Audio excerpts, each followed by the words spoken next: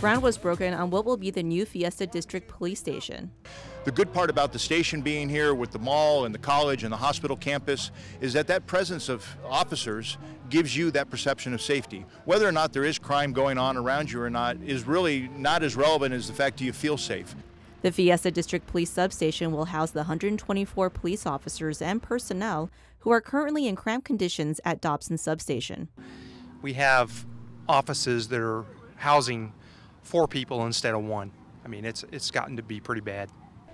This project is funded from general obligation bonds for public safety, approved by Mesa voters in 2008.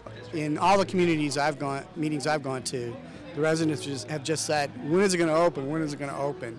And so it's really a positive day for the residents of the Fiesta District area and Southwest Mesa. This is a great enhancement and upgrade for this area, and I think that kind of upgrade will help improve the public safety. It will enable the police officers to better serve this area. The new police station is scheduled to open in the summer of 2013.